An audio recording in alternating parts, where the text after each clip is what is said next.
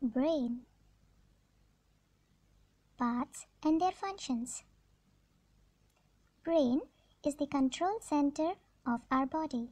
It controls our senses, our thoughts, our memory, and all types of body movements. Brain has three main parts: cerebrum, cerebellum, brainstem. Cerebrum. It is the largest part of the brain. It controls our thoughts, memory, and intelligence. It also controls our speech, the senses of touch, sight, and hearing. Cerebellum.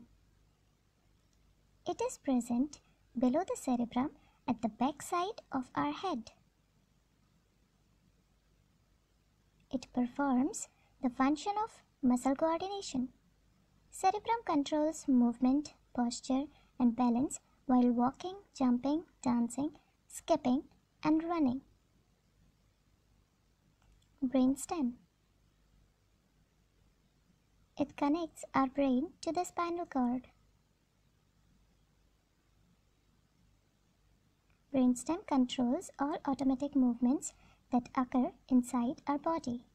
For example, pumping of heart, breathing, and movements of all internal organs.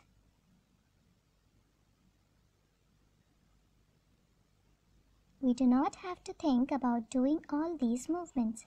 Our body automatically carry out these functions under the control of brainstem. Brain does so much work for proper functioning of our body, and so it is the most energy demanding organ. It requires a continuous supply of glucose.